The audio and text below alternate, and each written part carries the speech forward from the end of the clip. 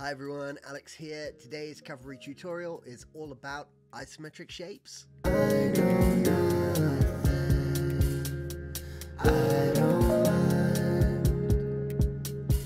Okay, so today we're going to take a look at isometric shapes and how you can use isometric shapes to fake a 3D effect.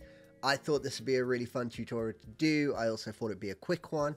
And it's so easy, you're gonna love it. So let me open a brand new scene. I'm going to create 3 rectangles by Alt or Options clicking the rectangle tool. So 1, 2, 3. Now, there's a few things you can do.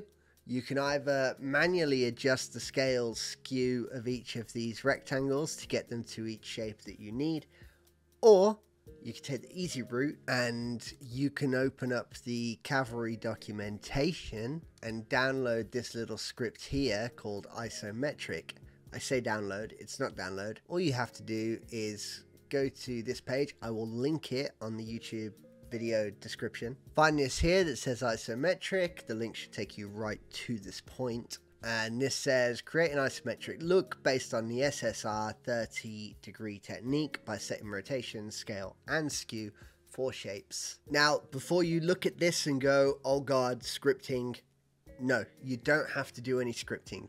This is so easy, you're going to love it. All you have to do is scroll down to this bit of script here. There's a little icon here and this says copy. So copy, go down to your Windows Explorer or whatever you're using in Mac OS.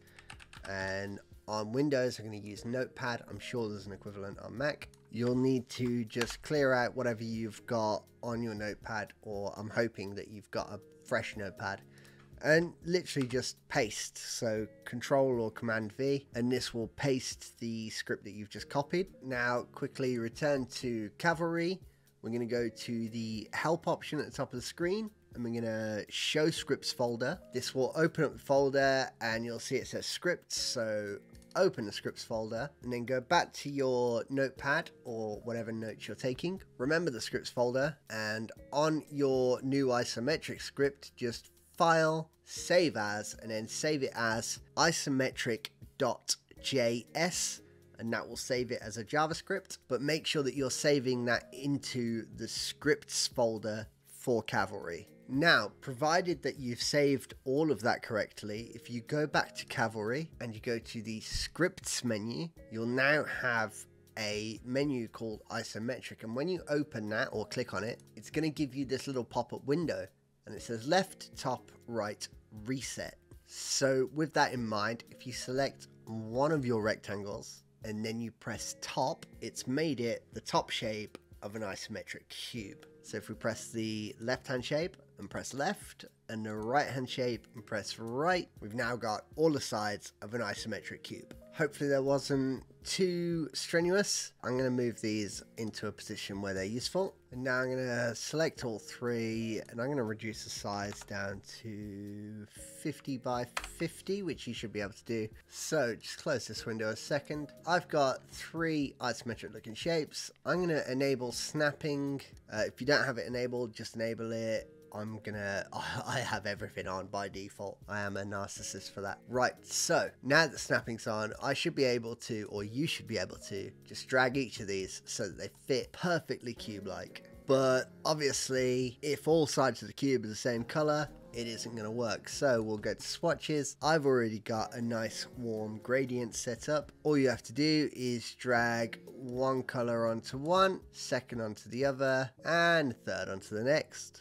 And now we are 90% of the way there. So what we need to do now is select all 3 of your shapes and then go Control or Command and G to group it. We're grouping it because there's top level transforms on each of these shapes and these won't be respected if they go into a duplicator as they are. So select the group and then press the duplicator button up in the shelf. Now we need to get the duplicator set up, so load the duplicator into the attribute, and the first thing we're going to do is we're going to change size mode from fit to step. If you want a quick rundown of what that's doing, whenever you create an extra shape in Fit, it's created between the width of 200, but that will be the first and last point. So if we expand the X count, they're just created within that sort of distance, those borders there. Now, if we lower that back down to 3 and then change to step, every time you increase the X, we're maintaining the distance between each cube that's created.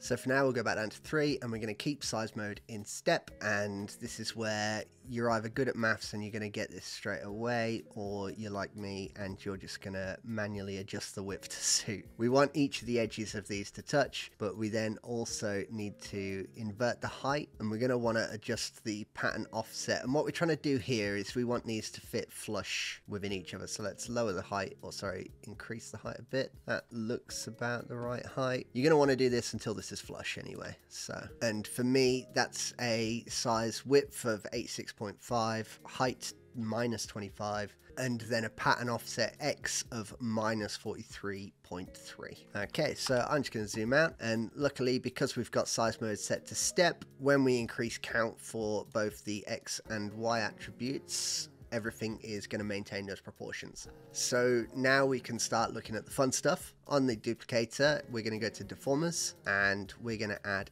a submesh deformer. Load the submesh into the attribute editor, and at this point you can sort of do whatever you want. So if we were to lower scale to about 0.3, right, we need to change level mode on the submesh, and we're going to change this to text lines. Basically, all that is that when it's on custom, it's moving each shape from within that group individually, whereas we just want to move everything as one block still. So this looks like a pretty cool pattern as it is, but it's not what we want. We need to animate these, so I've set this scale to 0.3, but if we wanted to animate that, we can right-click scale, add behavior, and we go for the old favorite, the oscillator. On the oscillator, we go for a minimum of 0.3 and a maximum of 1. And when you press play, the cubes start growing and shrinking, but it's all happening at the same time, which isn't ideal. So just go to the stagger, and we'll just put like a 2.5 on there. And it's getting cool, right? It's already doing something badass. And obviously at this point, if you were to start playing around with stagger, you can start getting some really cool different results. Just try all sorts of things. This one's pretty cool just because they're like growing and shrinking in tandem. It's awesome. Alternatively though, if we go back on the submesh and we zoom out a little bit, we can go to the Falloff tab on the submesh, right click, add Falloff, and we can choose to just affect a small area of the composition. This also gets a bit fun if you go back to the submesh and start editing things like position Y, and maybe change the rotation to 180, and then now when you move that Falloff, everything will rotate and reposition. So cool. It's so much fun. The very fact that you can set up something like this so quickly and so easily is just a gift. Anyway, I would love to see what you guys do with this. I'd like to see the things that you're making. As always, let me know, drop a comment, say what you want to see next, what sort of things, are there any motion graphics trends we should try to recreate in Cavalry, and I will do my best to meet those needs. So as always, thank you for watching, and I'll see you on the next one.